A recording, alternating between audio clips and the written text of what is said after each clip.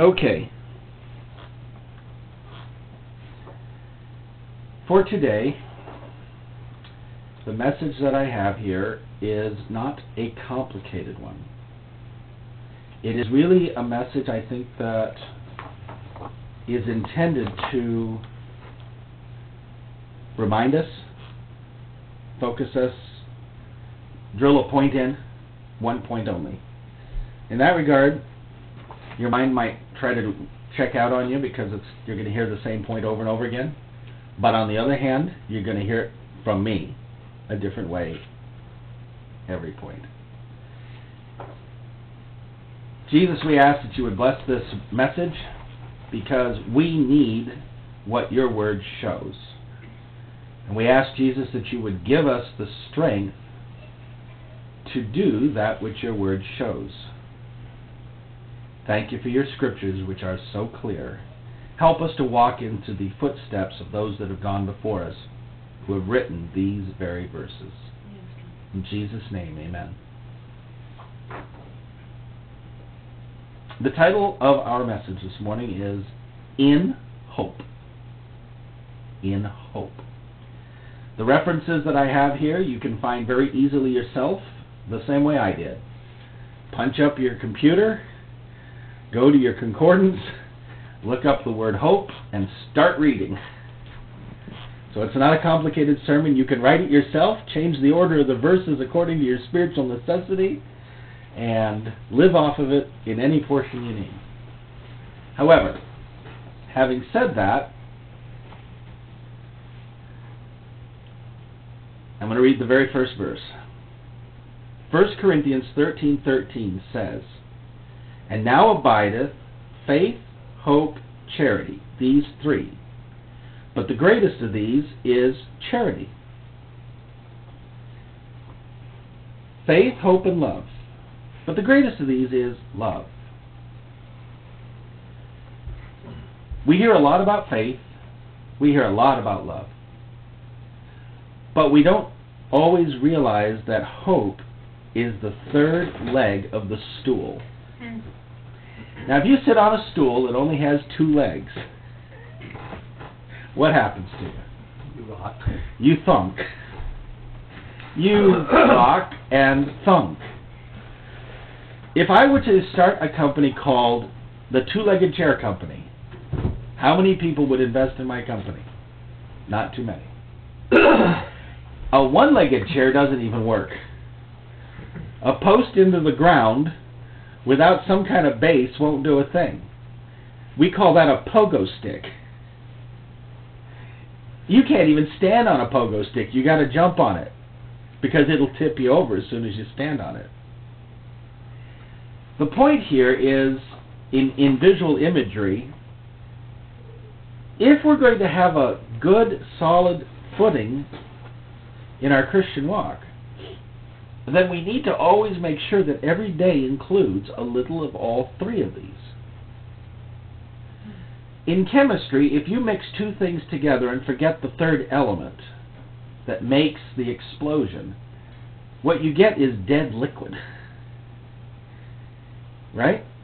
If you don't put the right elements together on something, you don't get the product that it produces. There are so many things hidden in God's creation that you cannot get the byproduct of until you add the catalyst. One or other of the catalysts. It just won't work. It's called inert in science. It's inert. It just sits there. It's blue, it's green, it's whatever it is, but it's inert. Meaning it has no energy to it. Then you add that third thing, a little bit of magnesium maybe, or a little bit of something else, and poof, up comes the smoke and fire, there goes the hole in the desk.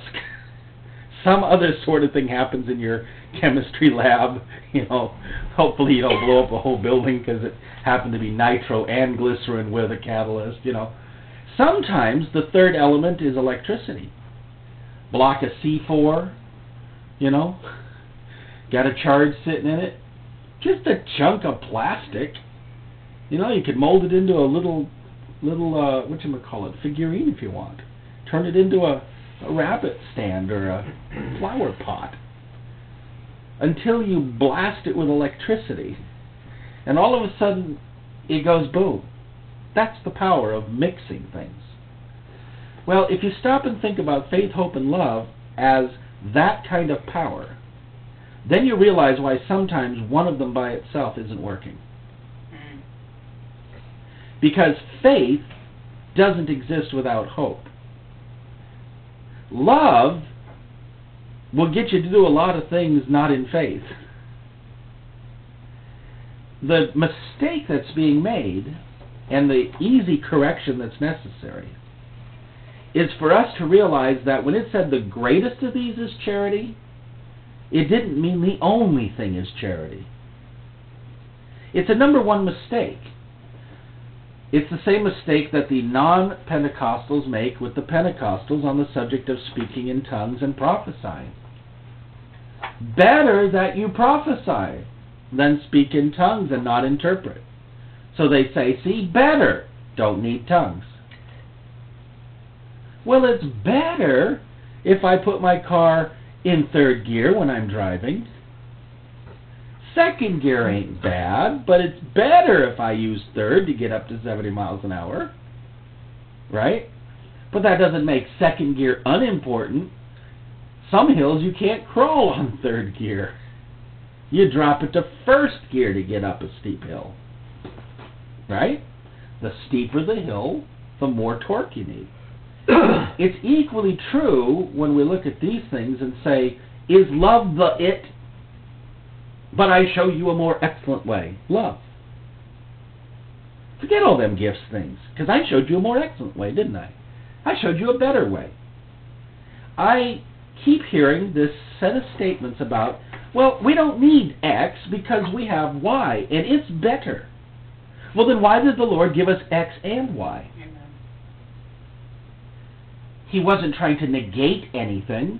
He was trying to increase something. So there's a time for faith, there's a time for love, but there's also a time to be in hope. To be within hope.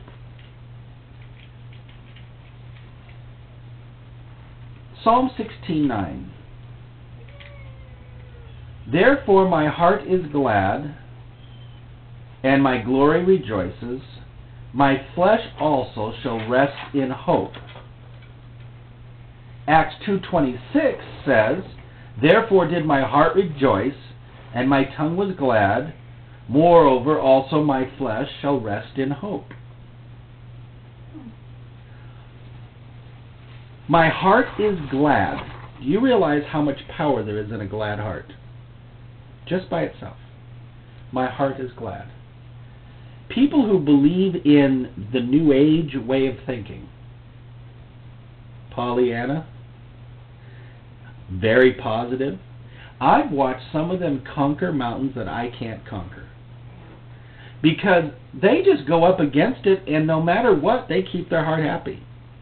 There was a lady that I used to work with, who's now retired, who every day of her life, she said every day of her life, everything she did for the company, she was scared to death. Every day of her life. She would come home, and for an hour after returning home from work, her stomach would hurt because of the things she had to do for work. You want to know what her job was? Awards and distribution of congratulations and recognitions and setting up programs for people to be acknowledged for what they did.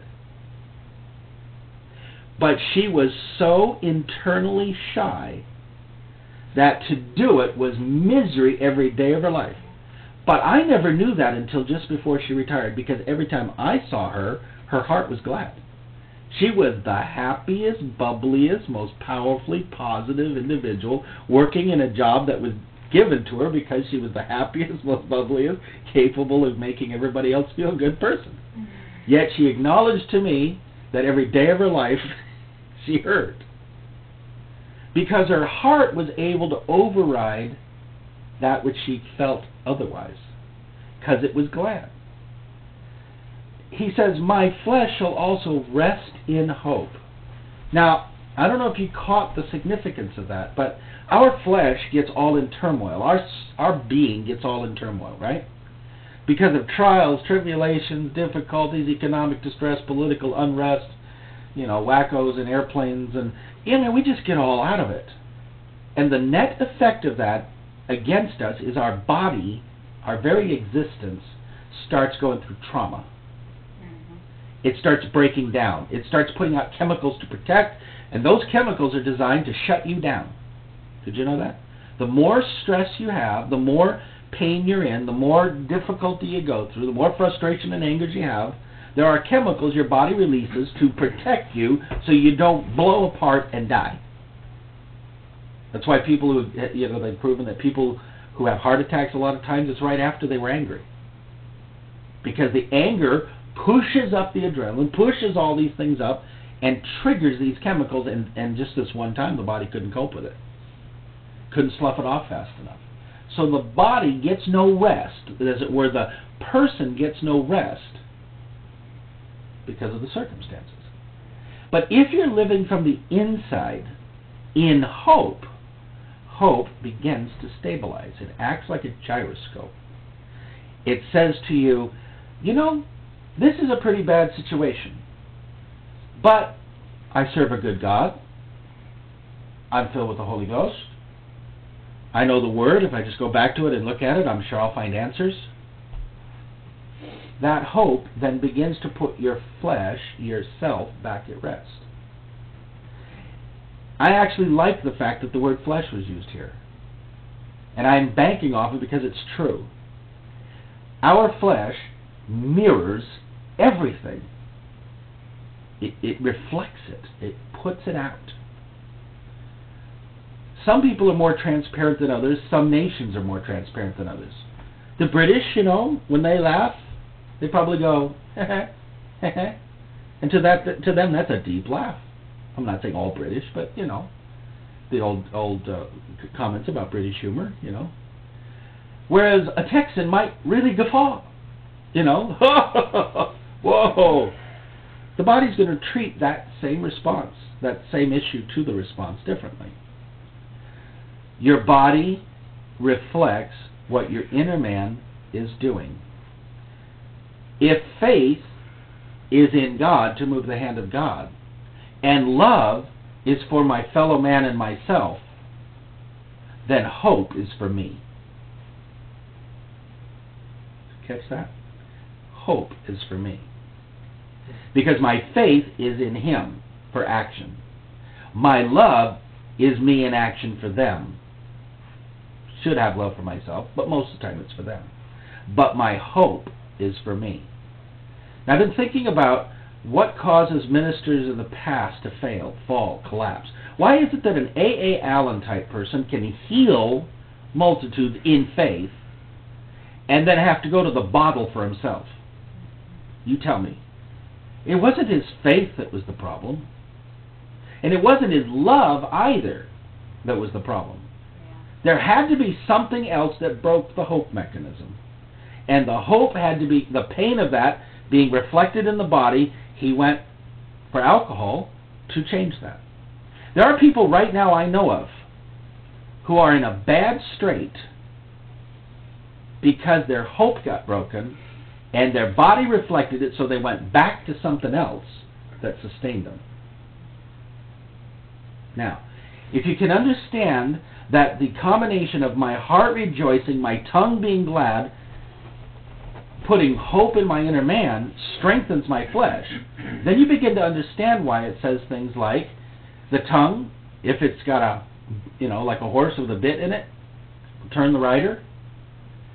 Then you start understanding why the tongue becomes such an issue, and you understand why the double keep your heart becomes such an issue, because the net effect of that is you, the human, begin to start having in your existence the benefit of that.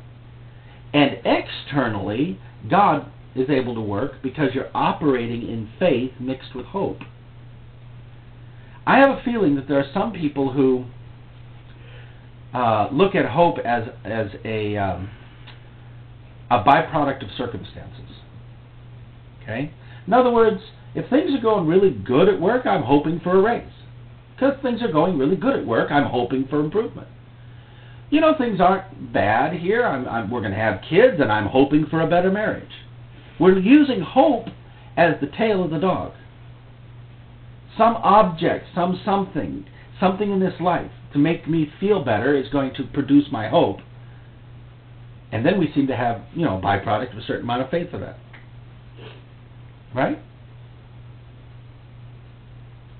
The net effect is, though, when those things go away, our hope goes away. When our hope goes away, we can't pray in faith anymore, because faith is the substance of things hoped for, and all of a sudden our faith is crippled.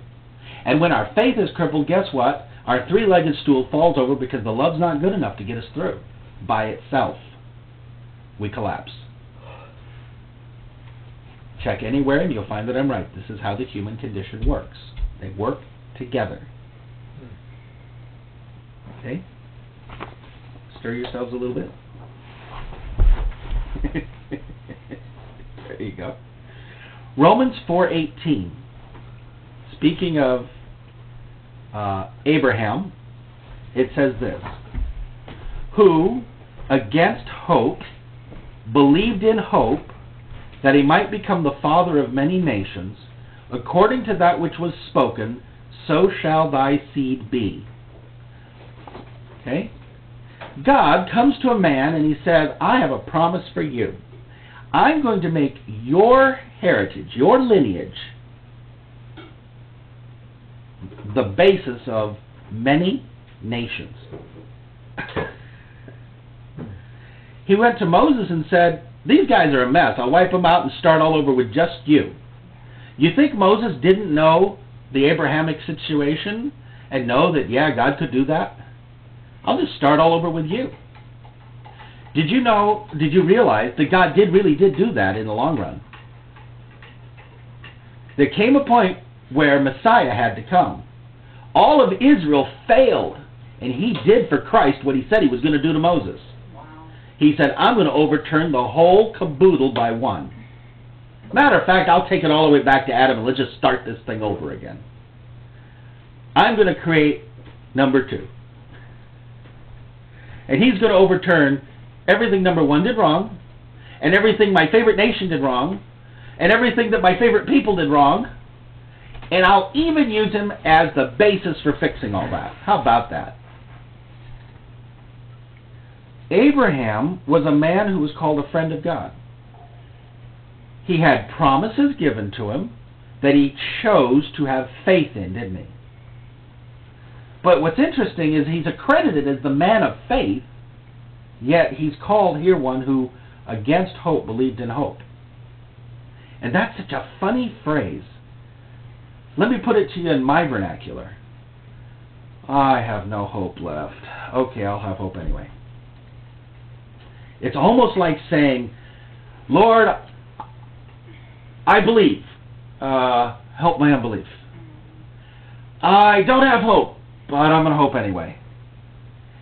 The power of the human will to say, contrary to all evidence, I'm going to do it anyway. We sometimes call that stubbornness, rebellion, strong will.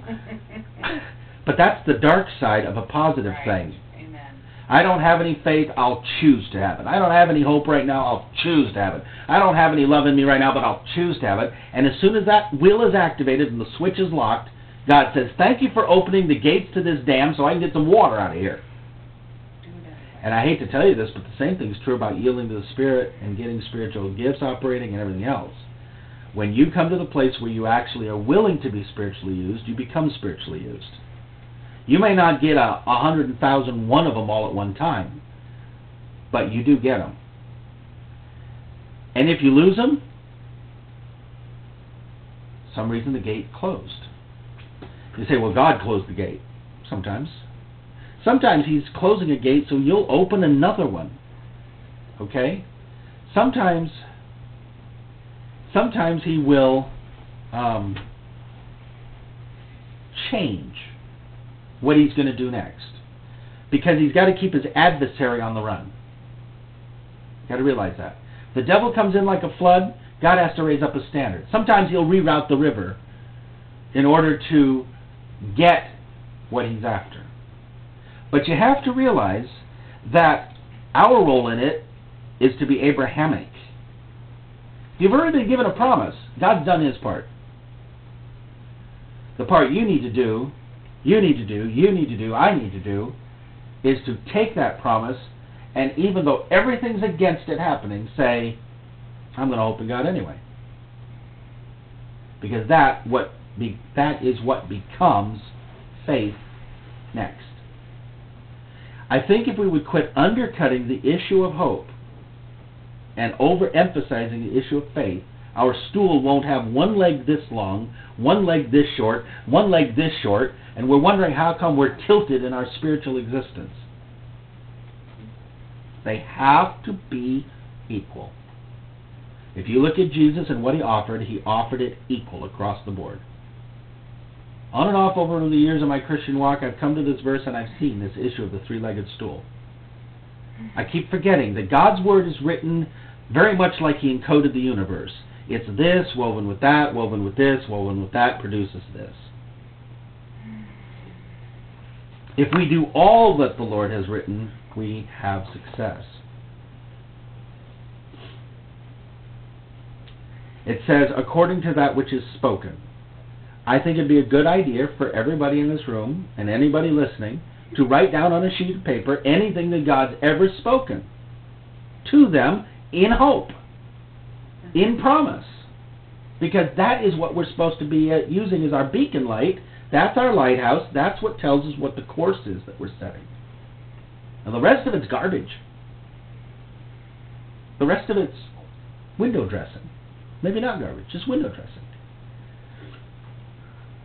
Abraham, it says, Abraham's bosom.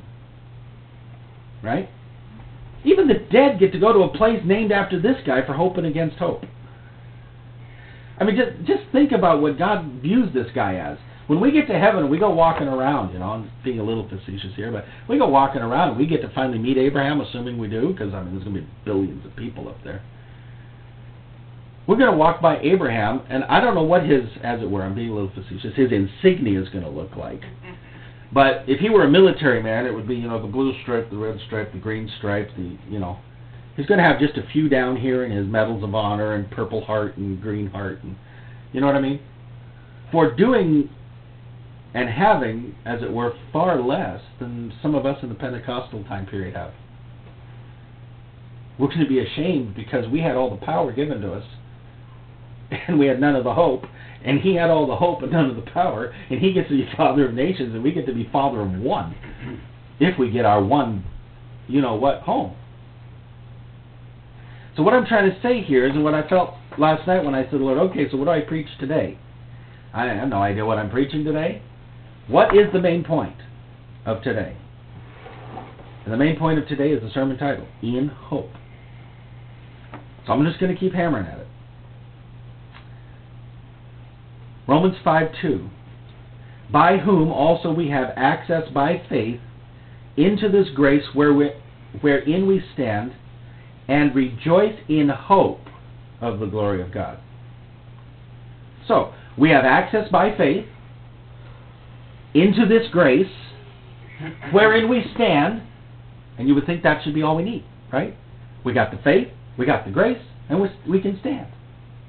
And yet he says, and rejoice in hope of the glory of God. Now,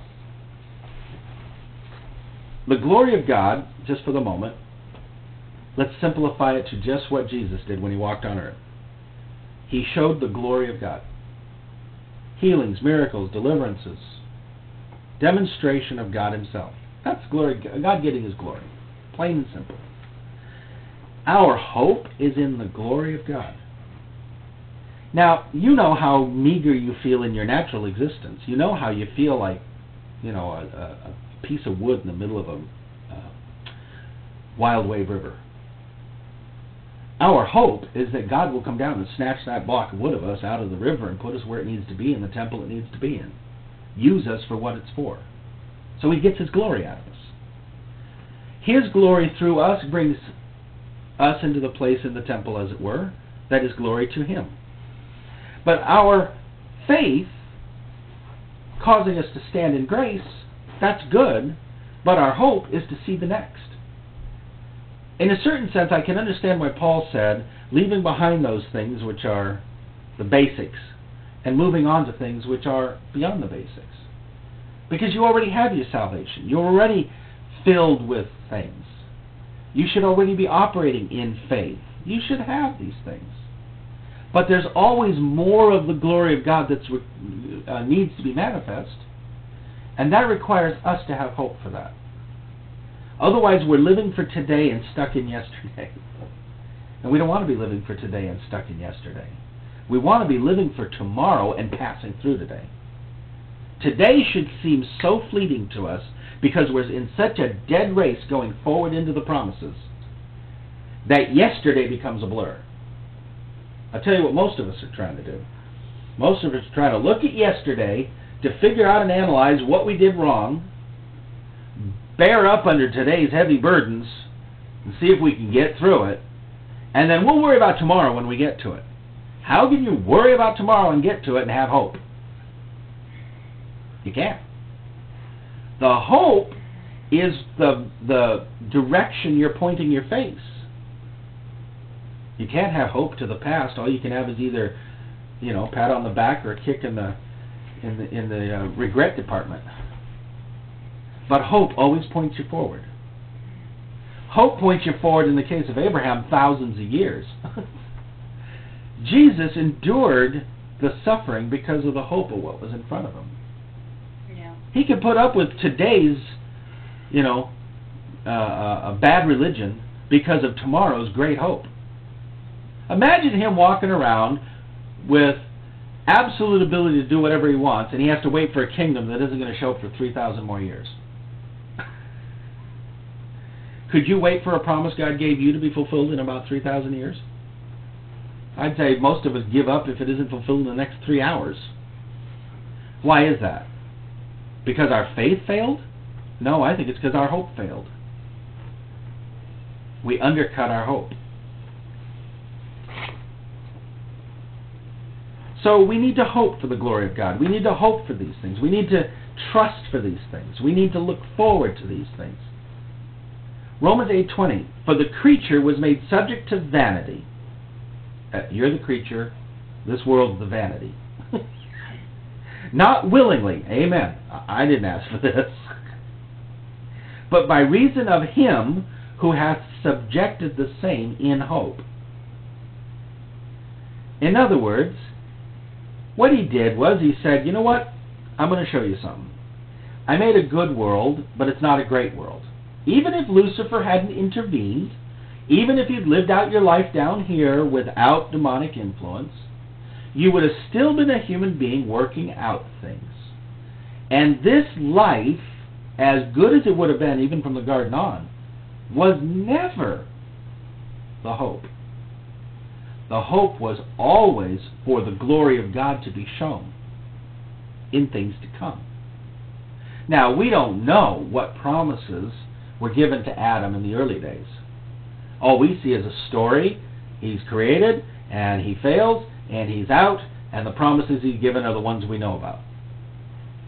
But when they were going for their walks in the garden, what did they talk about? What was God's desire for this creation prior to the fall? And where would it go from there? I would dare say this creation was never the issue. Because he says he subjected it. He put it in here in hope of something. Now, how long does it take for you to realize that this life cannot give you everything you need? Can you get enough money? Can a human being get enough money? History shows the more money they get, the more money they want. Power. Can you get enough power in this life? Do human beings at a certain point go, yep, I'm powerful enough. That's good enough for me? No. No, they got to buy up one more thing, merger one more thing, conquer one more thing, change one more thing. They just keep going. How many people are just looking for a little niche? All I really want is a little house on the side of the hill, a little cottage. That's all I really want. I just want that. That's my hope. Then they get it, and what do? Okay, now what do I hope for? The hope mechanism says, this isn't it, boys. So what else do you? Well, I'm nervous. I don't know. I just feel like there should be more in my life. Maybe I should take up painting. That's what I'll take up. I'll hope to become a great painter. And then after a while, it's maybe I'll hope to be a great pianist. Maybe I'll hope to be a great skier. Maybe I'll hope to be a great mountain climber. Because the mechanism inside is still going beep, beep, beep, beep. This life is temporal, and all hope in it is temporal. Once you accept that and realize the pilot light's not going to go out, even your most depressed state of unhope, somewhere down in your belly says, it's got to get better. Something's got to change. Something's got to get better. And that is your hope mechanism that God's planted in there going beep, beep, beep. It's, as it were, the GPS tracking system. God's personal spiritual tracking system. Looking for His own. Saying, can you believe me for this? Can you believe me for that? Can you believe me for this? Can you hear me now? That hope, if you could realize how important it is, when it seems to grow dim, you end up hungry, feeling uneasy, uncertain. That's because it's not getting what it's supposed to. When your faith starts breaking down, your mind starts saying, God's got to be out there somewhere. Your mind starts saying, the faith, it's got to be fixed. And even love, when it breaks, starts turning upon itself. Doesn't anybody love me? Doesn't anybody love me? Well, do you love yourself? No! Doesn't anybody love me? Because all three of those beacons are always on. They're planted.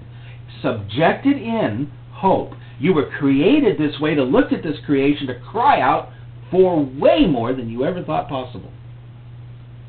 Okay? Romans 12:12.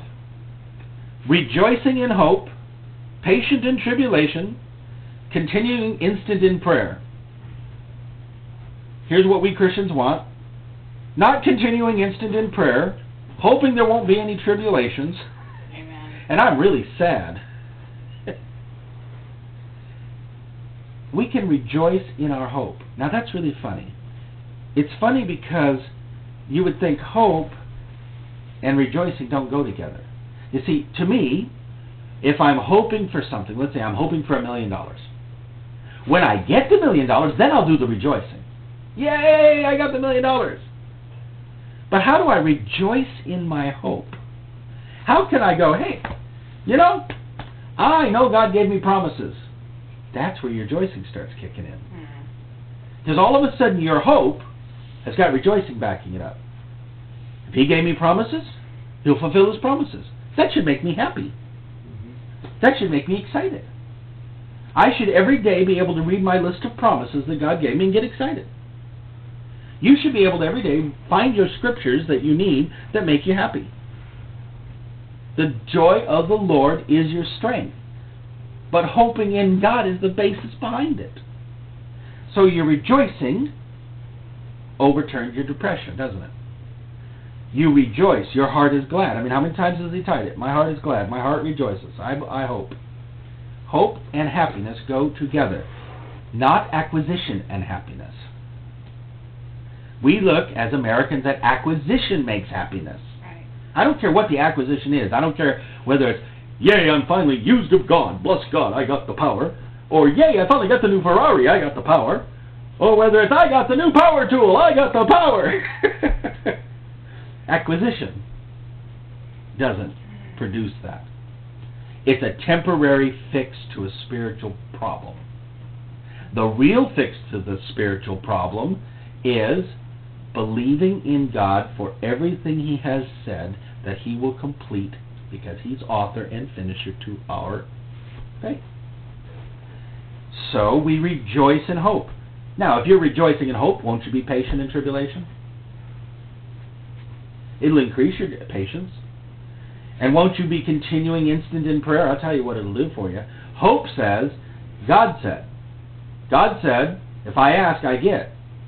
I didn't get yet, He said I should ask, because He said I get to have it. So if I'm in hope, every day I'm going to ask until the day I get it. Now, you know you were kids once, and you know Christmas was a big time of the year, and you know that you'd go up to your dad or your mom, and you'd tell them what it is you wanted, and you write out your list for Santa Claus, you know, in hope that the present would show up.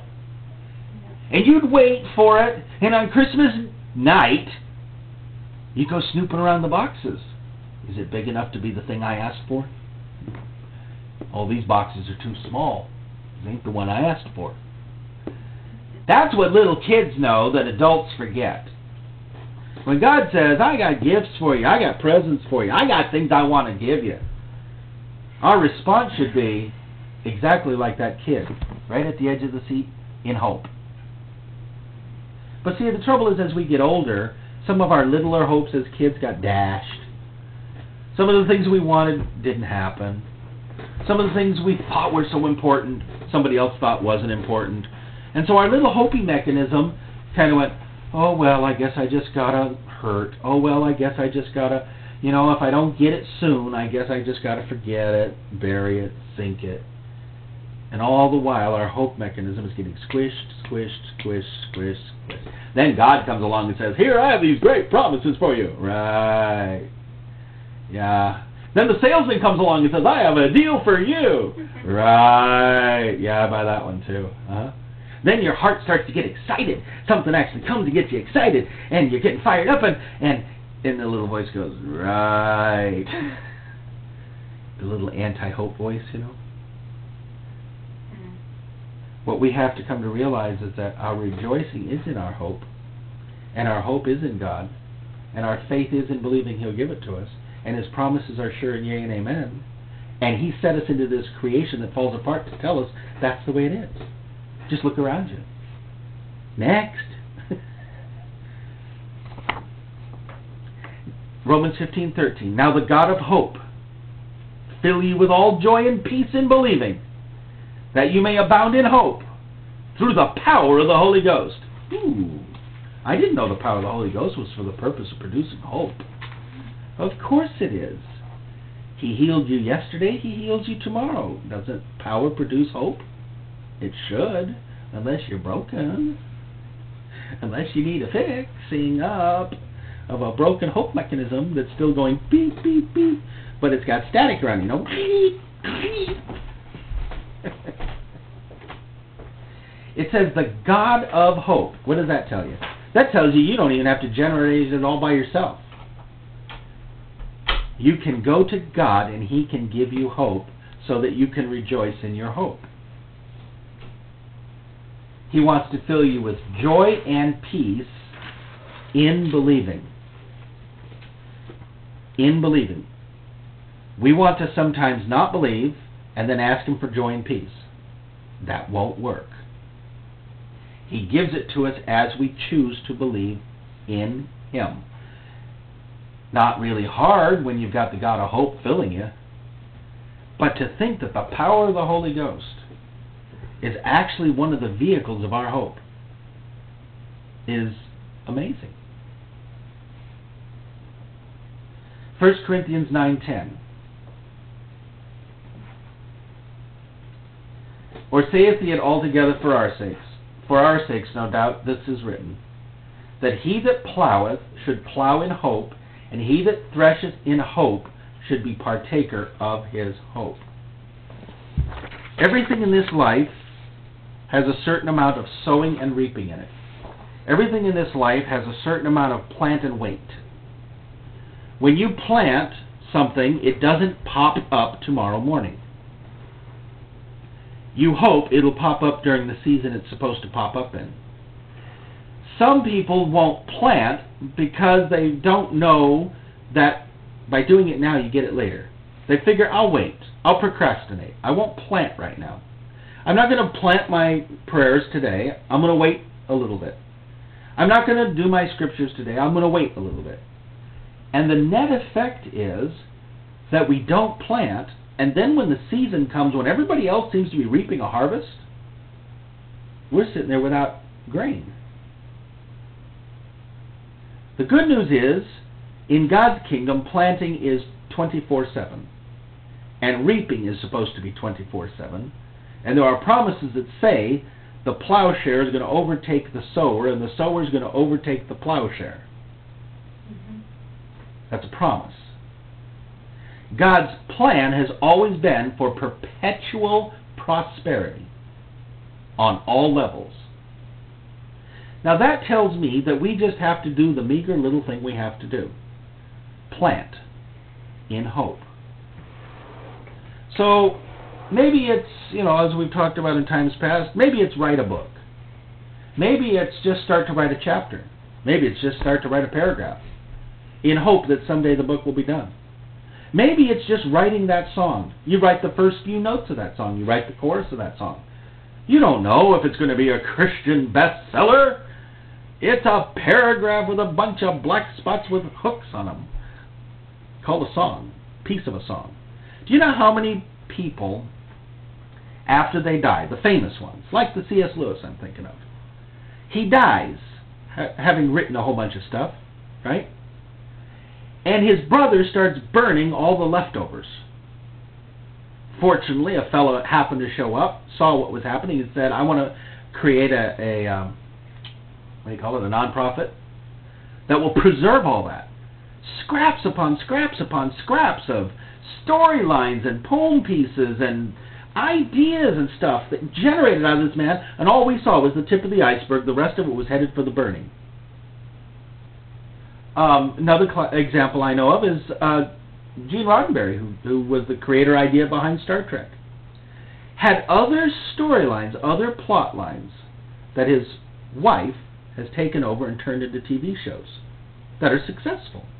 He's dead and gone, and some old set of scrap notes that he had that timelined something that he thought might be a cool idea.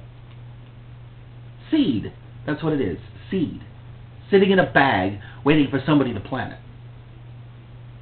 Some plantings produce 10-fold, some plantings produce 100-fold. But you see, the point here is in this, that he that threshes should thresh in hope. He that plants should plant in hope. You should never be thinking that you got to plant into a void. I do all this, but I don't know that it's going to do any good. That's not hope. Because that says to God, I don't think you're listening, watching, or care. And the fact is, he's not only listening, watching, and caring, he's trying desperately to get in there to help. That's a fact.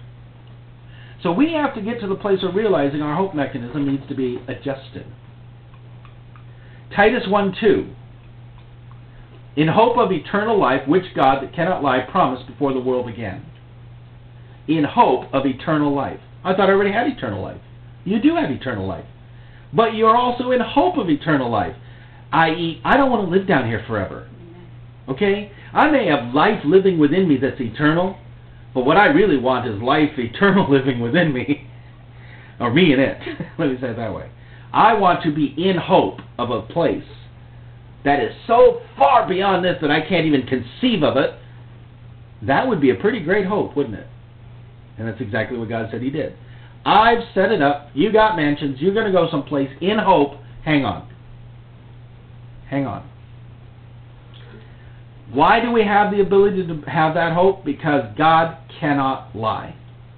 That's why. Now, you got to understand how important that attribute is. I got to get you to hear this one. God cannot lie. Your hope mechanism was broken because you either thought somebody promised something and lied, or thought somebody promised something and didn't keep their word. Okay? That's what breaks the hope mechanism. That's what happens between human beings who are temporal, fragile, frail, etc. Okay?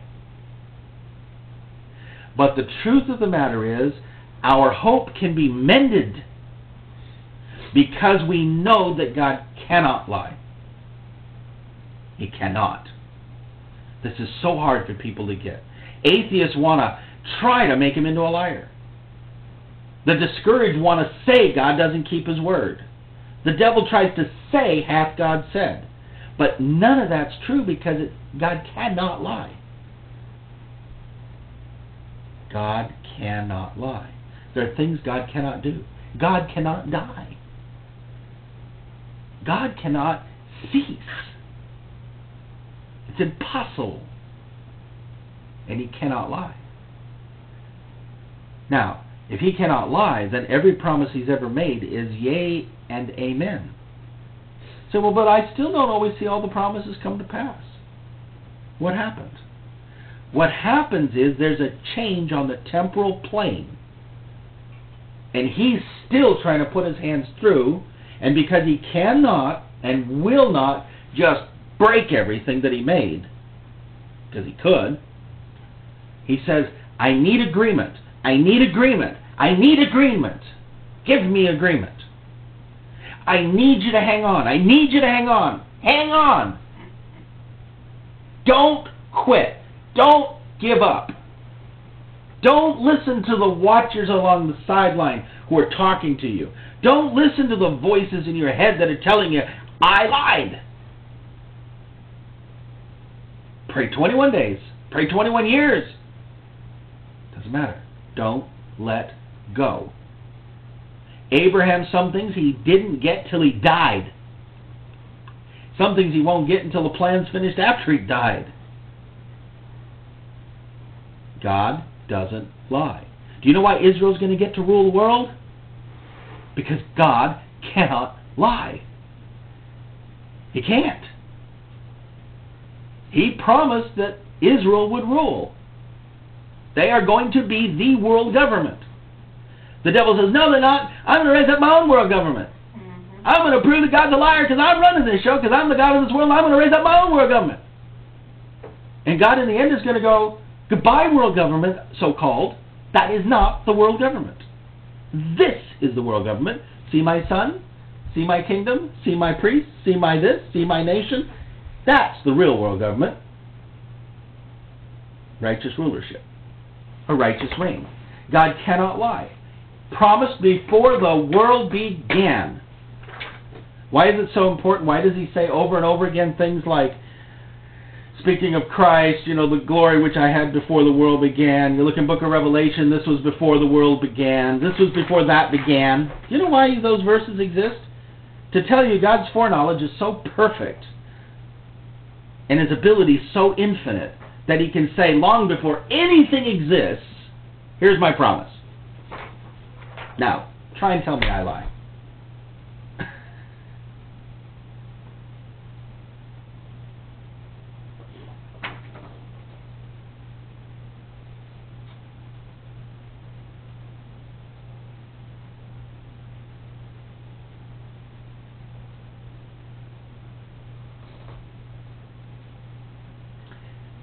Here's some additional verses to continue. Those were all verses that I looked up that had the phrase, in hope.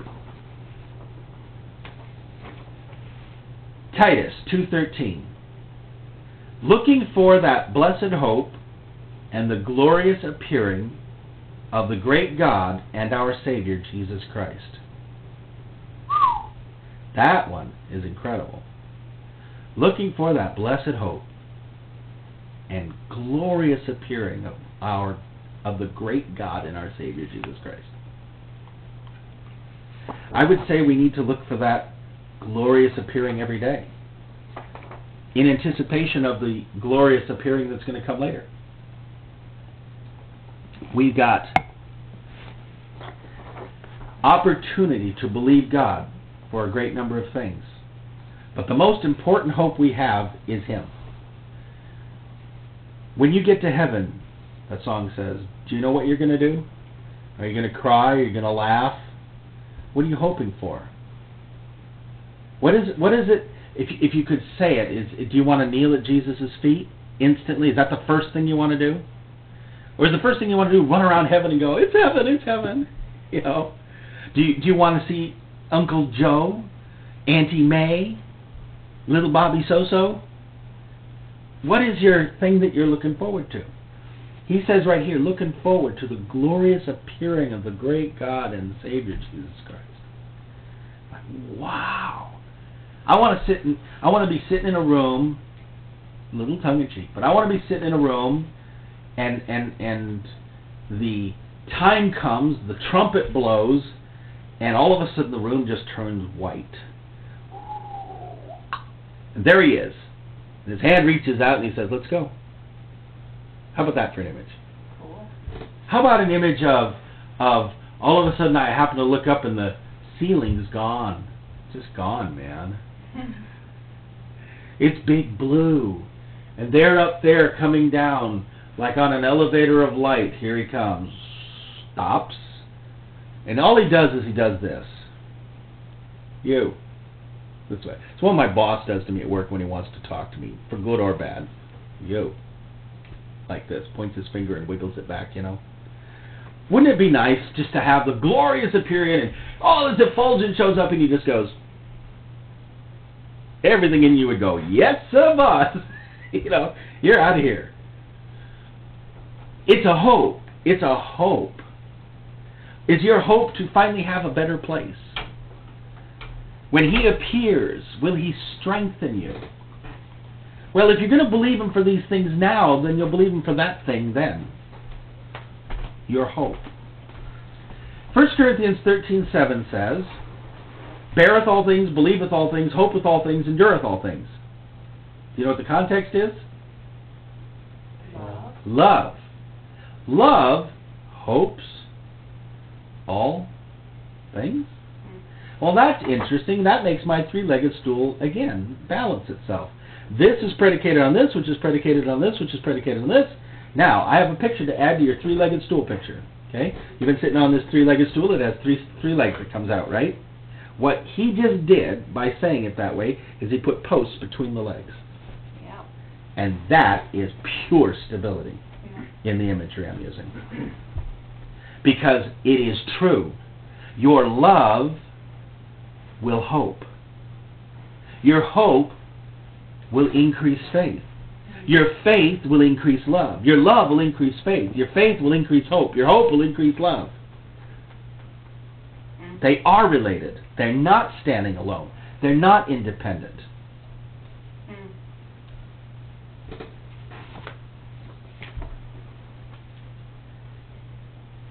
This next section I entitled, Sing It, Brother. Because they're all psalms. Every one of these scriptures are psalms.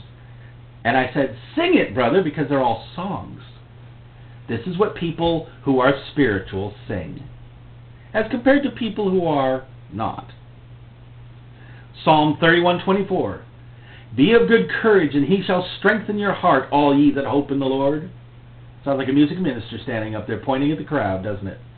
Hope in the Lord, all ye people. Okay, so it's not in tune. But it's the point across. Sing it. Your hope shouldn't just be, oh, I hope.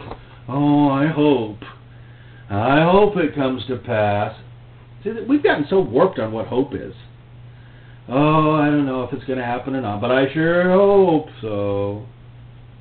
That's not hope. That's mumbly peg. That's murmuring and doubting. Hope is, God is great and God is good. I'm going to believe. Got a little bit of a to it. A little bit of a kick. A little bit of a spunk. Should be sung. Be of good courage. He'll strengthen your heart. Hope in the Lord. Everybody after me sing. Hope in the Lord. Okay? Psalm 33:18. Behold, the eye of the Lord is upon them that fear him. Yeah, that's right. Them that fear him. Them that are obeying the law. Them that are just, digging in deep. Upon them that hope in his mercy. Gotcha. Gotcha. You see, hope isn't banked on obedience. Hear me. Hope is not banked on obedience. Obedience is a different issue. Fear of the Lord deals with the issue of hope. Deals with the issue of obedience. Yeah, so even I switched it. Fear of the Lord says, oh, I disobeyed, I better repent. I better repent because, quite frankly, he's big enough to fry me forever. But my hope isn't that he'll come down and see how obedient I was. My hope isn't in, When he appears in front of me, bless God, I didn't do this, and I didn't do that, and I didn't do this, and I didn't do that, and that's how Christians act, though, isn't it? Christians look at other Christians and say, well, at least when I stand before God, bless God, I didn't do this, and I didn't do that, and I didn't do this, and you know, I'm not like this man. No, that's not what hope is. The hope is in the mercy of God. Lord, I messed up. Save me? Thanks. When I get to meet you face to face, you ain't going to hold a thing against me, because I'm in grace. That's my hope. Right? That's hope. If you're living for law, you don't have hope, because the law says, by it no man can be justified. So where's your hope then if you're living by law? Law is like guardrails on a freeway that says, okay, here is the road you're supposed to be traveling. This is called spirit. And these posts over here are called, if you go this way, you're going to crash off a cliff. Now, if you go crashing off a cliff, God does have a tow truck. He has some pretty good guys who know how to haul people out of ditches, including some donkeys. And he can get them out, put them back on the freeway. You know what I'm saying? All that the sin posts, the law posts tell you is, this way be dragons. This way be dragons. Your hope is none of that. Your hope is in the target that's up here that you're traveling towards. And that target is mercy. Because mercy rejoices over judgment. I guarantee you, when I look at the Lord and I say, someday I'm going to come home, if there's any fear in my heart, I should immediately overturn it with hope. I don't want to fear that I'm going to come home and meet Jesus and the first thing out of my mouth is going to be, you know, I'm so sorry. My first thing out of my mouth should be, thank you for saving my soul. That was my hope. My hope was never that when I got in front of you, I did everything 100% perfectly. I was a perfect Christian. I did it all exactly, and I didn't miss a step. Bless God, I did all the 10 Commandments and everything. What do I yet lack? How about hoping in me? How about following me? How about something other than self-righteousness? Our hope is in the Lord. It says the eye of the Lord is upon them. The eye of the Lord is upon them who obey, and the eye of the Lord is upon them who hope in His mercy. He states both conditions. This is an Old Testament song. New Testament saints should get the point. Psalm 33:22. Let thy mercy, O Lord, be upon us, according as we hope in thee. That puts a relationship between hope and mercy. We're asking you, Lord, to put mercy upon us as we hope in you for that mercy. As we call out to you for mercy, as we put our hope in you, please answer that. Psalm 38:15. For in thee, O Lord, do I hope. Thou wilt hear, O Lord my God. That produces hope. When you believe He's listening, you get hope inside. And it'll calm you down. Psalm 39:7. Now, Lord, what wait I for? My hope is in thee. Psalm 42:5. Why art thou cast down, O my soul? Why art thou disquieted in me? Hope thou in God, for I shall yet praise Him for all the help of His countenance. I will yet praise Him, because He will help. My flesh will rejoice in hope. I will have that which I asked for. So why should I allow my soul to be down? This right here is proof, positive, that God does not favor depression. A cast down soul. There should be no cast down souls in His kingdom. Not saying there won't be some troubled souls, praying souls, interceding souls, fighting souls, working hard to get delivered souls. But depressed, crushed under the carpet like you're underneath Satan's foot permanently? No. No, you should say to your soul, now wait a minute, soul, this don't sound right. You should say, wait a second, I'm not quite in hope, so I'm against hope, which means I need to be in hope, so I better change my hope. That puts a lot in our hands. We're so worried about obeying the law. What about obeying the Spirit? The law, do's and don'ts. What about the Spirit that says you better change your spiritual perspective? Is that not a law of its own? Far more important law in some ways? If you walk in the Spirit, will not the deeds of the flesh just kind of off to the side? I would say the law of Spirit is greater than the law of law. The laws of do's, don'ts, judgments, and obediences. Not that the other's unimportant, but greater. You see what I'm saying? Greater. It's like I said at the beginning of this. There are things that are greater than other things, that overturn other things. Don't negate them, just greater. Have more impact. Do this and this, but this is what will do the job. So don't let your soul get down. Talk to your soul. This song tells me I can talk to my soul. And that's a weird thing, that God gave us a mechanism that you can have a conversation with yourself and you're your own committee. That's a weird thing. You got to admit that's a weird thing. I don't think animals do that. I don't think animals have committees. Animal goes, hungry, food, water, go get it. You know what I mean? It's like thought A becomes thought B and they're out the door. Right. Human beings, no, they get in conversations of decision that go for days. In my case, a couple of years. I'm thinking of my one I'm working on. Minor, totally insignificant issue that I've been debating for 2 years. You know, I mean, in a sense, on the scale of economic scale of things, I mean, not economic, but eternal things, is probably a zip. But it might have some good benefit. That's why I've taken 2 years to think about it.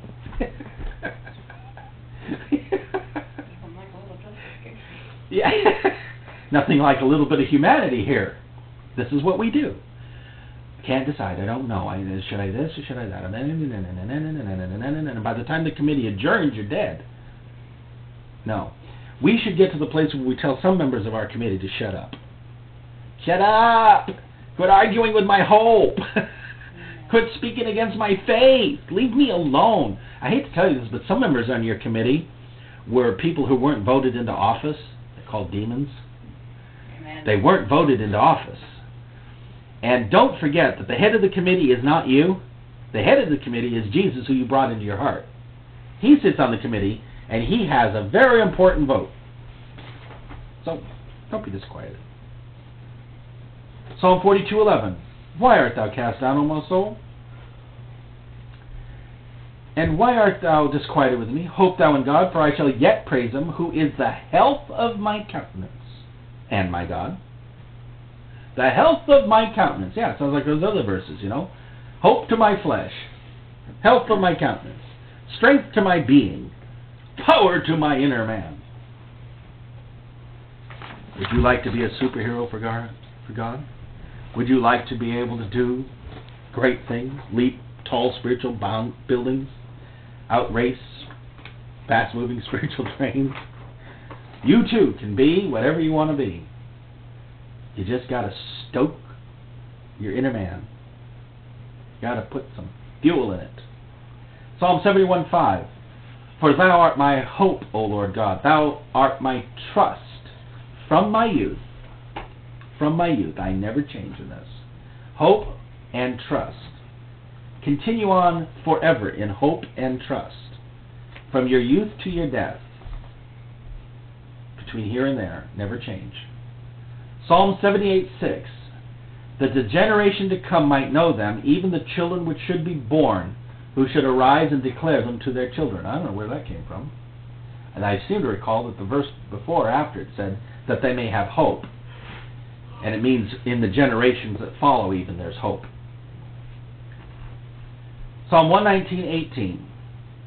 My soul fainteth for thy salvation, but I hope in thy word. I hope in thy word.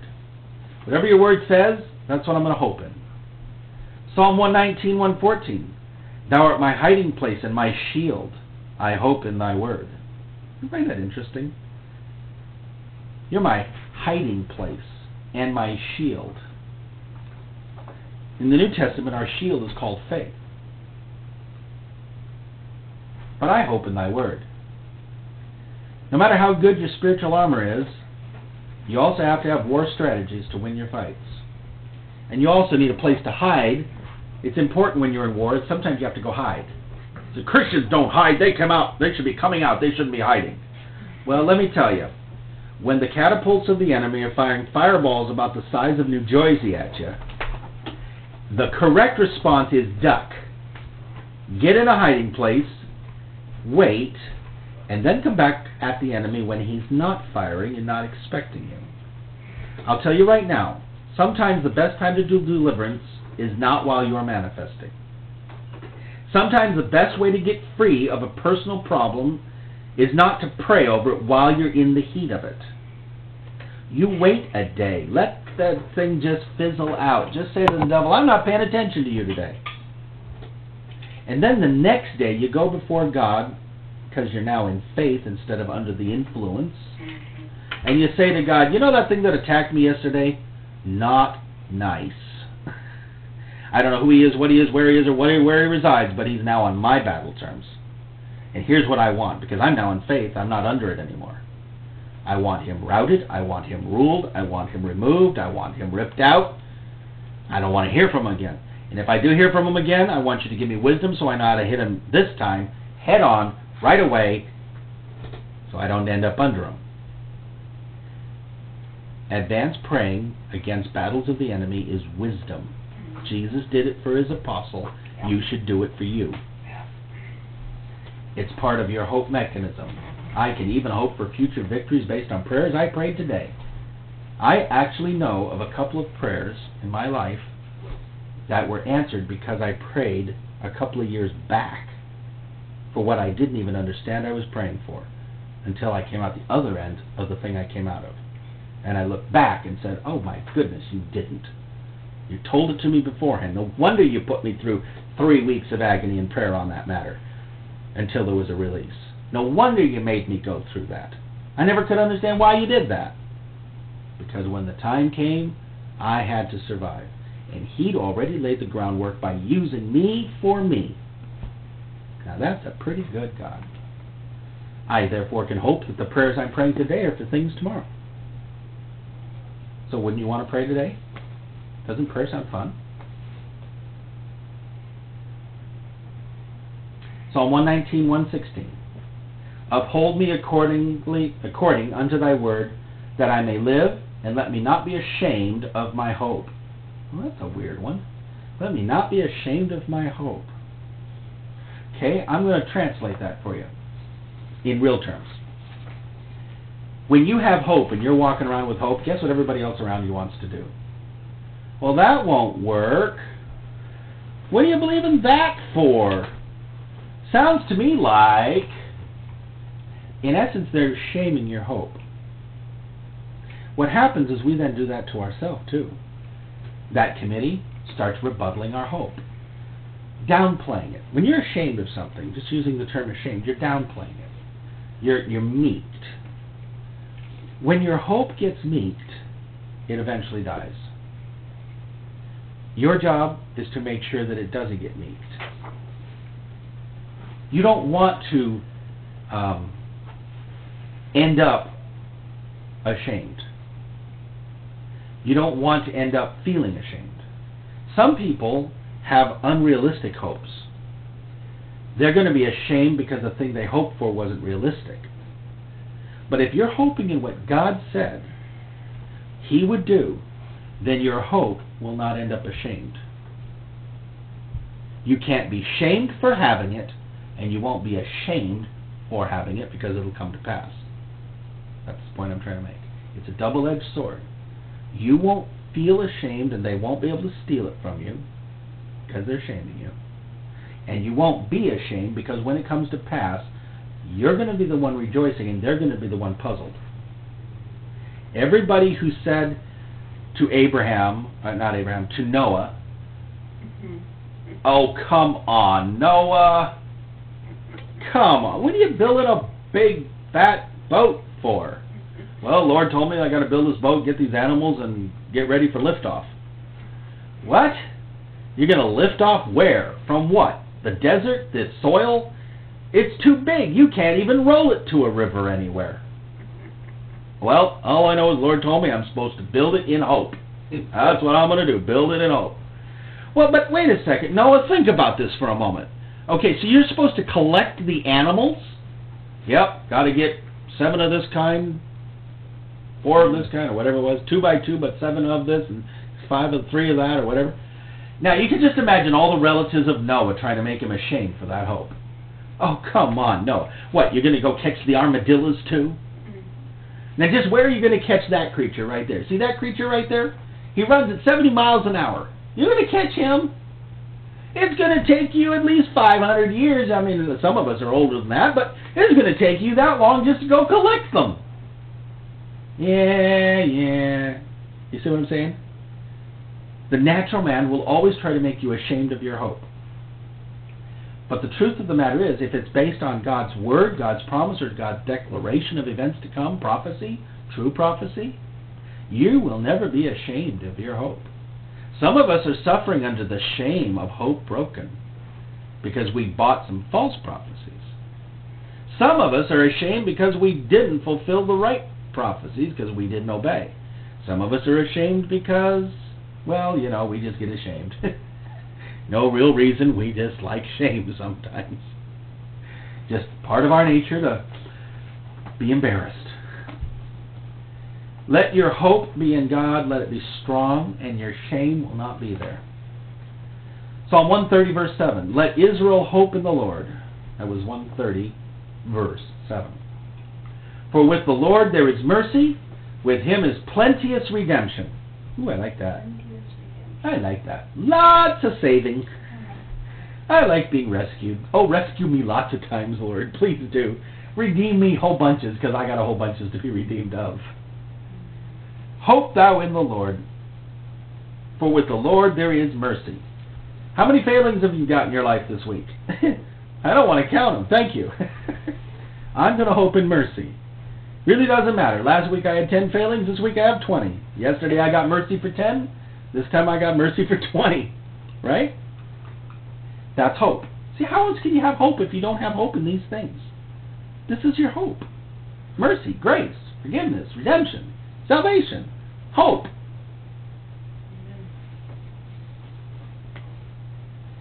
Psalm 146:5. Here's a song to sing. Happy is he that hath the God of Jacob for his help, whose hope is in the Lord his God. Sounds like a good country song.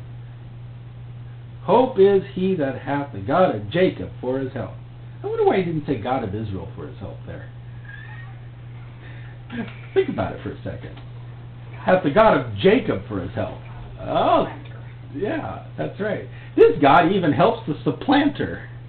In the days before you became the prevailer with God, and you was really the try to do it by the wrong ways, sneaky approach, that God even helped. That's pretty funny. You were the third man on the bottom of the rung of the totem pole, and nobody even noticed you, Jacob. And now you're the ruler, head of a nation that's going to be forever. Yeah, that's the God I want, the one who catches me while I'm on the ground. You know, it's one thing to believe God when I'm the God of Israel, you know. We're all prevailers, we're God. Yeah, I can have some hope when I've seen a lot of spiritual life and excitement. But when I'm down here at the Jacob level and it looks like my big brother is overturning everything and, you know, I'm going to get nothing out of this deal because Dad doesn't even favor me, spiritually speaking. So we think. That's the God that we want, right? The God says, okay, I got to work out this timeline for you, don't I? Yeah, you do, because right now it's a mess. Okay, Jacob, here's what we're going to do. Yeah. The God of Jacob for his help. Psalm 147:11. The Lord taketh pleasure in them that fear him, in those that hope in his mercy. So, his eyes upon him, and he's pleased. Oh, that's nice to know he's pleased. God's pleased with me. He's pleased with me because I'm hoping. Wow, that's cool. I thought he was only pleased with me if I obeyed. I thought he was only pleased with me if I did it perfectly. I thought he was only pleased with me if I was spiritual. Super spiritual, hyper spiritual, really spiritual. I thought he was only pleased with me if I prayed 4 hours a day. Now, let me ask you, hypothetically speaking, if a person prays 4 hours a day in doubt, and another man prays 5 minutes a day in hope, wouldn't it be kind of ironic? I prayed 4 hours a day and God didn't answer.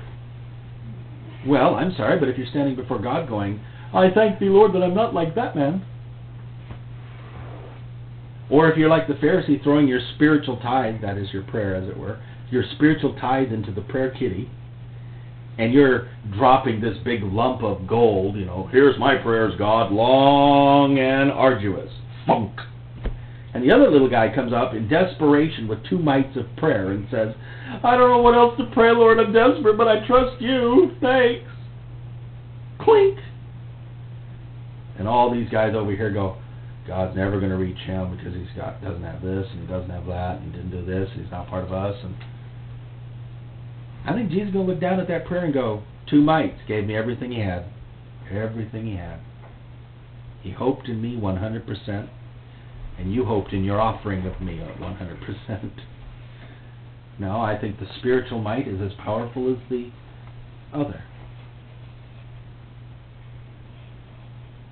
He hoped. He takes pleasure in those who hope in his mercy.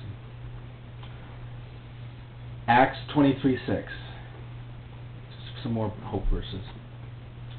Paul perceived that one part were Sadducees and the other Pharisees. He cried out in the council, Men and brethren, I'm a Pharisee, son of a Pharisee.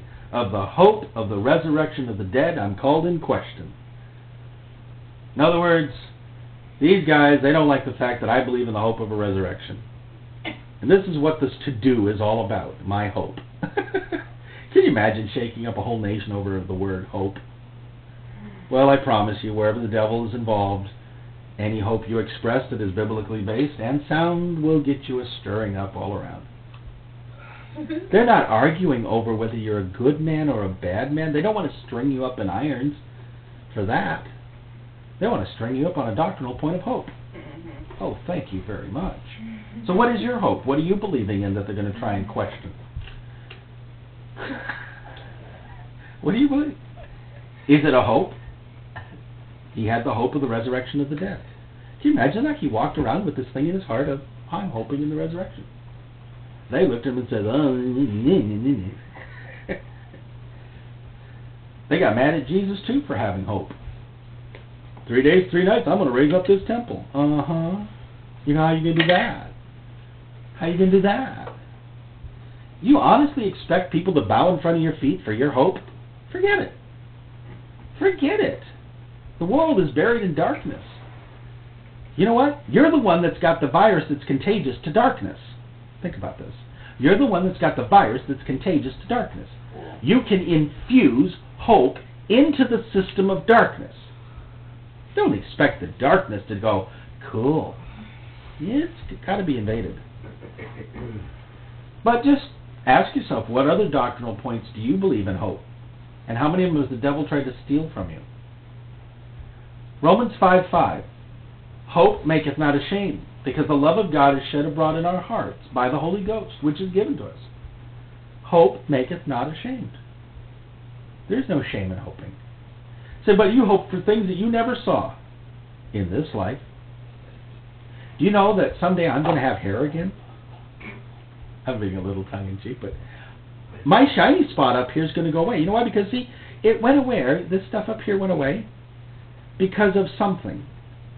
Stress or genetic disposition which is broken through generations. I'm sorry, but Adam didn't walk around with a crown. Okay? He had a decent head of hair. I'm going to hope for a head of hair. If I don't get it in this life, you'll see me in heaven with a head of hair. Now, it might be spiritual hair. It might be, I don't know what it's made of. But I just don't think you're going to get to heaven and see Anthony as a cue ball. Period. Down to your heels. My point is, if I get there, I will not be ashamed for hoping, even if I hope for hair. Even if it turns out that that was kind of asking amiss, that I might consume it upon my own vanity, in which case maybe I will be bald when you get to heaven. Meet me there. So, whether you see me bald or hairy, don't worry, it was the Lord's will.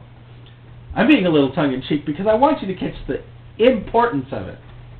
You won't be ashamed for believing. Don't worry about believing too much. Don't worry about having too much hope. Worry about having too little. Because that's where the weakness is right now. Worry about not believing God for the impossible. Yeah. Hoping for the impossible. So maybe it's impossible I won't have a full head of hair. Or maybe it is. There's some other things far more important than my hair.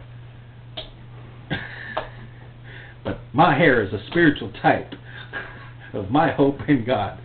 If He can give me a whole new glorified body after sewing this one in weakness, He can give me hair. My hair never really was that important to me anyway, but you get my point. Romans 15:4.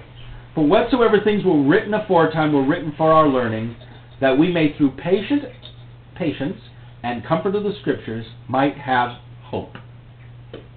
Through patience and comfort of the Scriptures, we might have hope. I don't have time to read my Bible. I don't understand why I don't have any hope.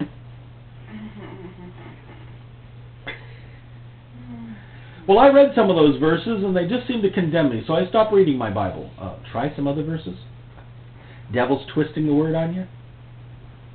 The Scriptures are supposed to produce comfort and patience and hope.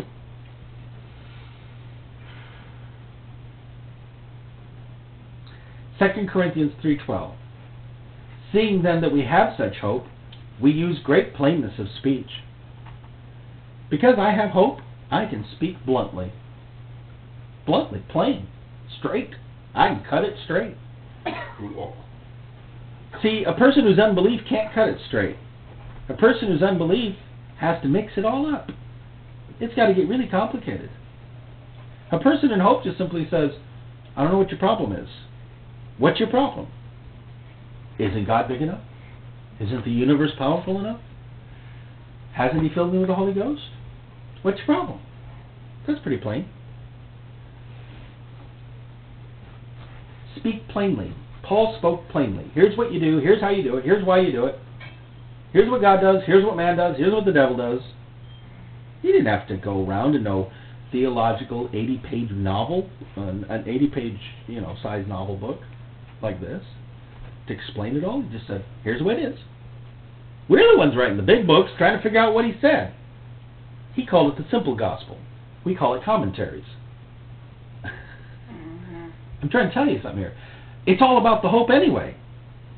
Okay, so we get down into the Greek and the Hebrew and the nuances and the prepositional phrases, and when we get it all said and done, I just want to know three things. Did it produce faith, love, and hope?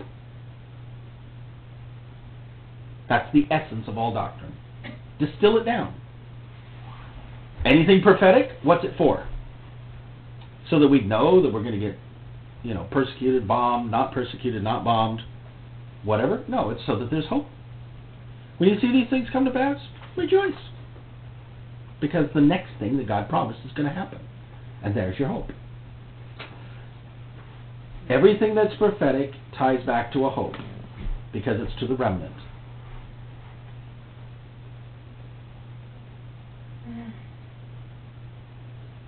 Galatians 5:5. For we through the Spirit wait for the hope of righteousness by faith. There's a whole lot of unrighteousness going on right now. But we hope for righteousness by faith.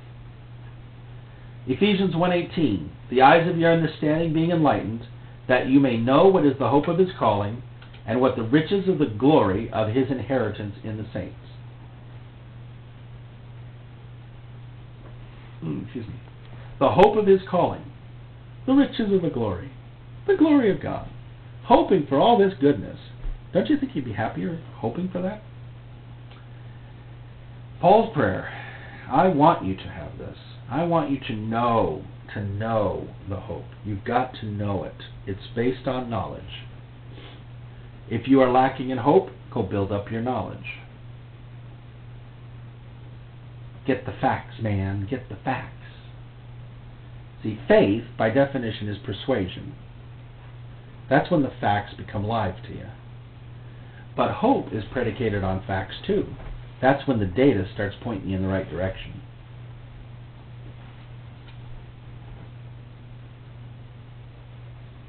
Colossians 1:5. For the hope which is laid up for you in heaven, whereof you heard before in the word of the truth of the gospel. For the hope which is laid up for you in heaven. There's a whole lot of things in heaven waiting for you.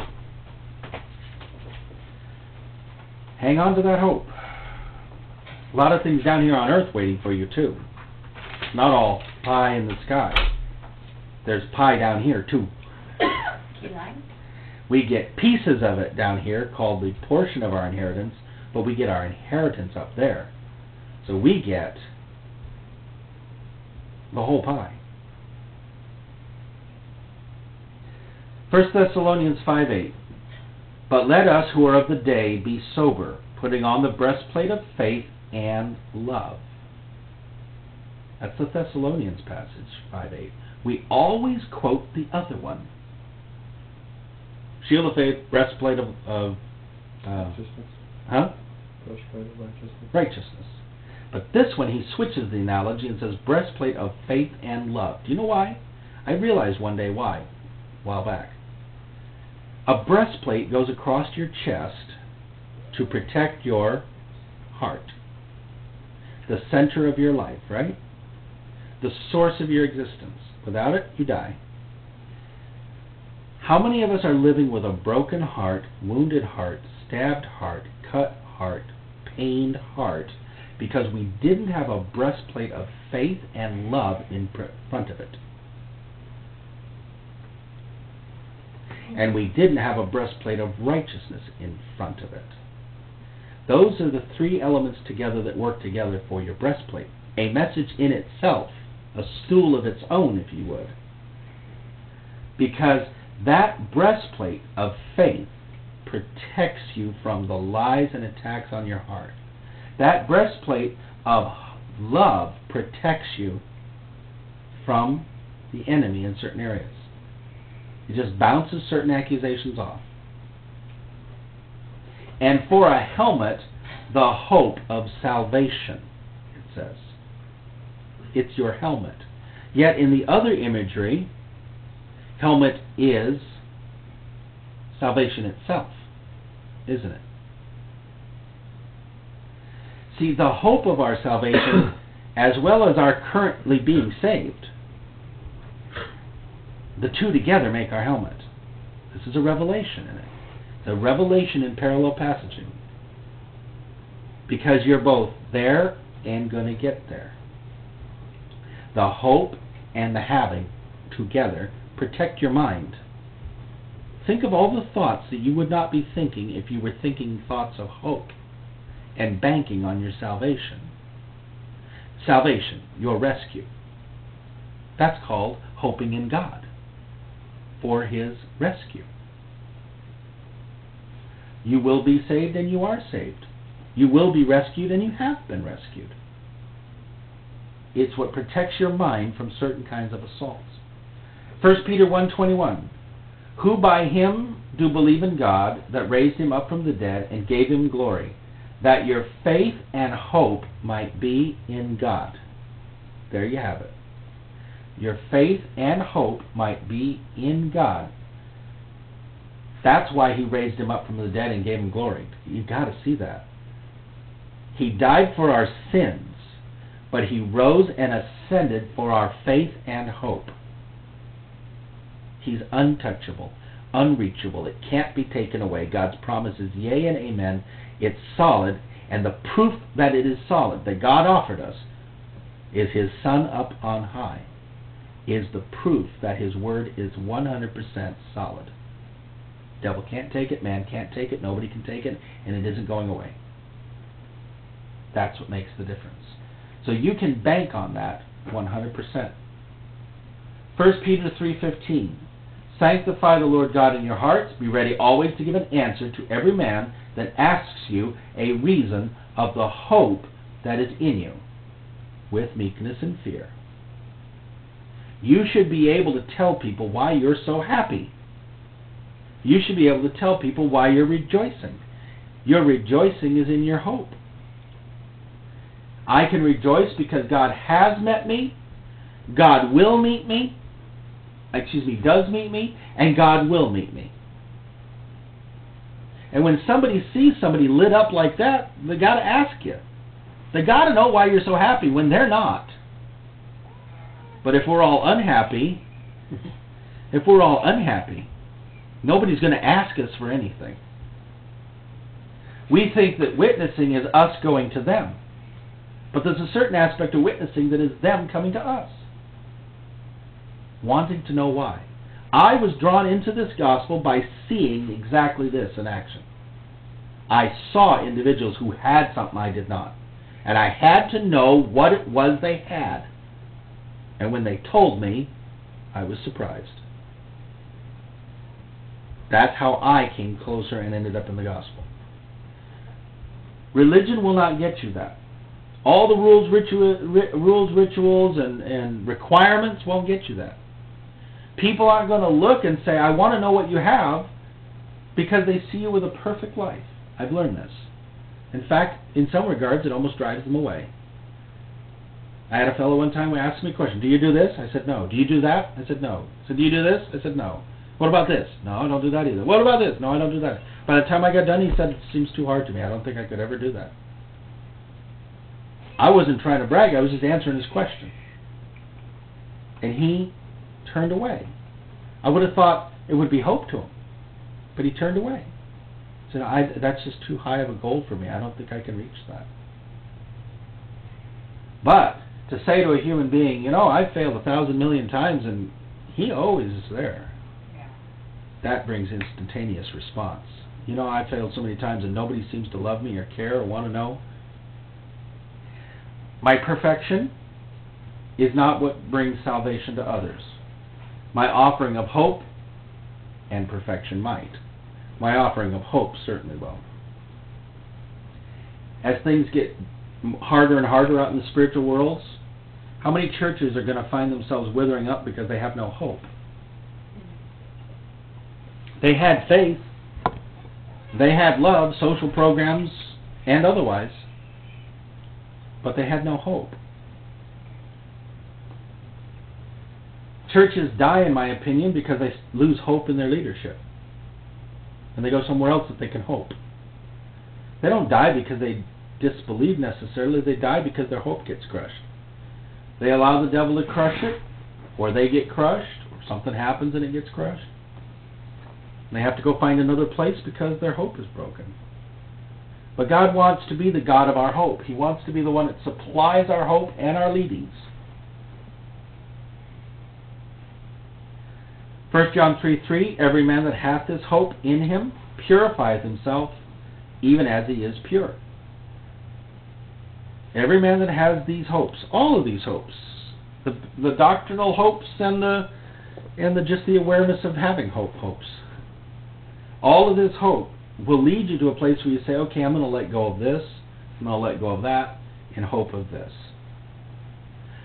An athlete who is hoping for the gold medal, going to run for the gold medal at the Olympics, is going to let go of a whole bunch of things in life so that he can get that gold medal.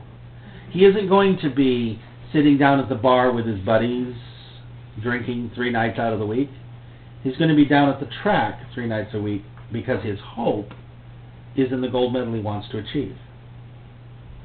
Likewise, we will find ourselves not always doing the things that we would otherwise do because our hope is for something else. And it's hard sometimes doing that. For ourselves it's hard because we feel like we're giving up a piece of ourselves, sacrificing, as it were, on the altar of our hope. And sometimes it's hard on us because when we finally get to the place where we're willing to sacrifice it on the altar of our hope for us, somebody else is going to have to pay the penalty for that sacrifice. Somebody else is going to lose something else. Because we're all intertwined and interconnected. How many people have gotten born again and lost 50% of their friendships? Because those people wouldn't come with them into it. Well, you don't understand. I'm reaching for the Savior. I got to reach for the Savior. If you come with me, we can reach together. And they say, no, I don't think I want to do that. Well, I have to do this because this is where my hope is. Okay? Some people have lost mates, marriages, because they had a hope and the mate couldn't align to it. And they just can't. They don't have the same hope. Now that's tragic. God does not want that.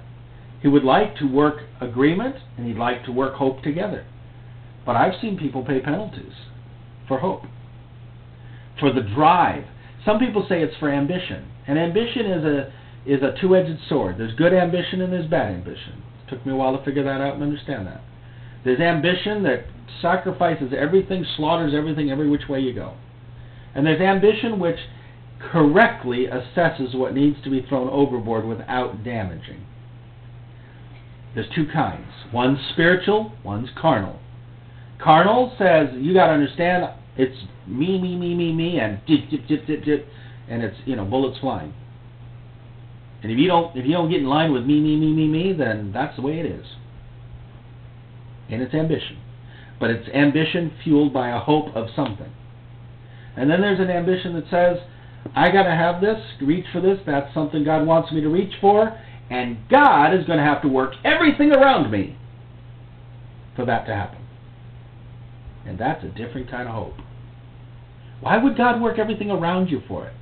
The answer is real simple. If it's something He has in His plan that He wants done, then it's His responsibility to work the entire calling.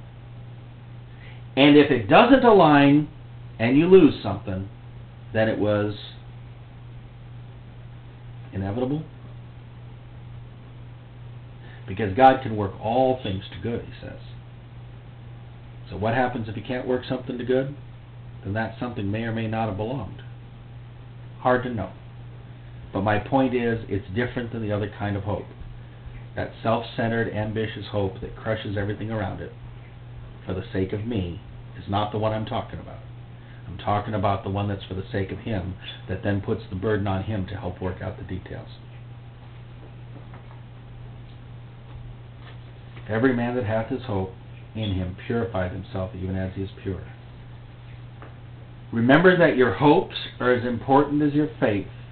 That is why it is listed as one of the three things you need. We overemphasize love, we sometimes overemphasize faith, and we ignore our need for hope altogether. The bottom line of this message was obvious. Hope thou in God. The second line of this message is, make sure you're in hope. And I meant that in the way the Greek word "en" is used. Live within the sphere of hope. Live in hope. Let it be your dwelling place. Out from there, you can manifest your love, manifest your faith, manifest your truth, manifest your revelation. But live in hope. Help pray for anybody who feels depressed, hope broken, crushed, confused. Always work to bring them back to that place of hope. Because from that place of hope comes strength. Comes the ability to see the right road, to know where you're going correctly. In hope, in the promises, we have a future. That's where our next step is going. The road may twist and turn, the circumstances change, people's up and down, upheavals, But a person who's in the center of God's will is going to see that which they hoped for and not be ashamed. I am not willing to give up yet on things that I'm hoping for, though the odds seem against me. And when the day comes, or if the day comes, that I'm supposed to lay down that hope for a different hope, I hope that He would tell me why. Right. If it is undoable, it's doable, but it's not doable, Because the hope should someday produce if the faith is with it. Because God honors hope and faith. He watches over those two elements. And whereas we sometimes get frustrated saying, I know I've been believing, I've been in faith, and still not. Way down inside you're going, I don't know. I'm still kind of, I don't know. Flip it around. Get the I don't know out of there. Get the I don't know out of there. And bring out the I believe. And then add the in Him. And then add the forever until it happens. And then add the and I'll praise Him for it when I get it. And while you're at it, praise Him for Him before you get it. Because before you thought to pray, before you thought to have hope, He already knew. From the foundation of the world, what it was he was going to do for the thing that you just thought up yesterday. And that should give you some hope. You are a finite being stuck on an eternal time scale, serving a God who sees the whole picture. And because he sees the whole picture, there's nothing missing. Your hope can be infinite even though you are finite. Your hope can be forever, eternal, impossible, because he's the God of the impossible. Even though you live in a little teeny flesh world existence that seems like nothing's possible. If we can accept that for each other and pray for each other on this basis, we may find our three-legged stool a little bit more stabilized. We may find ourselves a little bit more successful. We may find ourselves moving from platform to platform in life. The circumstance to circumstance, change to change, a little quicker, a little faster. Maybe the transitions will be a little bit smoother. People will look at you and go, I don't know, how come you weren't troubled? How come you weren't disturbed? Well, I don't know. I just knew God was going to work this one out. I just knew. And I just trusted him for it. I don't know how I knew. I just knew. Well, what is that? That's hope. I just knew. The I don't know is unhope. The I know is hope. But the faith is going after God and saying, do it, do it, do it, do it. Sit on your three-legged stool and be at peace. Help me sit on my three-legged stool and be at peace. And if you see somebody tilting on a three-legged stool that seems to be, one leg's too long and the other leg's too short, you can either pray them a longer leg or give them an education, but don't let your natural man run the show on this one. Your spiritual man has to run the show on this one, because he's the only one who can tap in correctly to understand the balance between faith, hope, and love. So trust in God. Jesus, thank you for this message. It's been a fun message. Ask, Lord, that you would use it everywhere you can. Amen.